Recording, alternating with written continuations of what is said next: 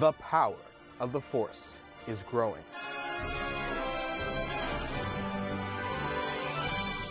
Hello Star Wars Rebels fans, I'm back baby, so let's talk about Rebels. In the latest Rebels episode, entitled Shroud of Darkness, fates are revealed, and relationships are changed forever.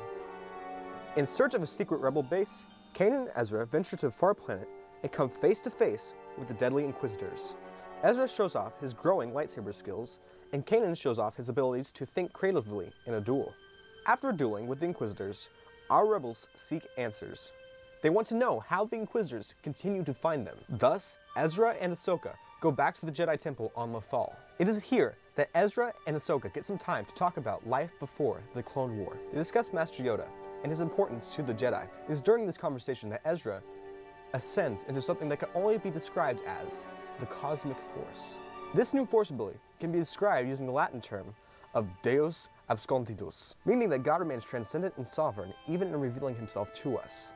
In this way, Yoda transcends space and time to speak to Ezra from the swamp of Dagobah.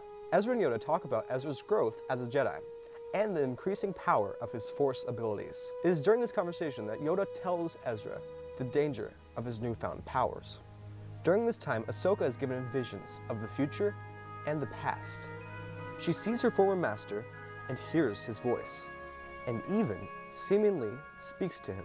She has what seems like an outburst of anger, fear, and regret. There is no doubt for her now. She will have to face Vader. The most terrifying part of Ahsoka's future is the title of the last episode of the season, Twilight of the Apprentice. My advice for Ahsoka is that if the twilight is falling, then do not go gentle into that good night. Let me know down in the comments where you see the remainder of this Rebels season going. And let me know what you think will happen to Ahsoka. I'm still rooting for her, and I hope that some of you are too. Thank you so much for watching, please subscribe, and as always, may the Force be with you.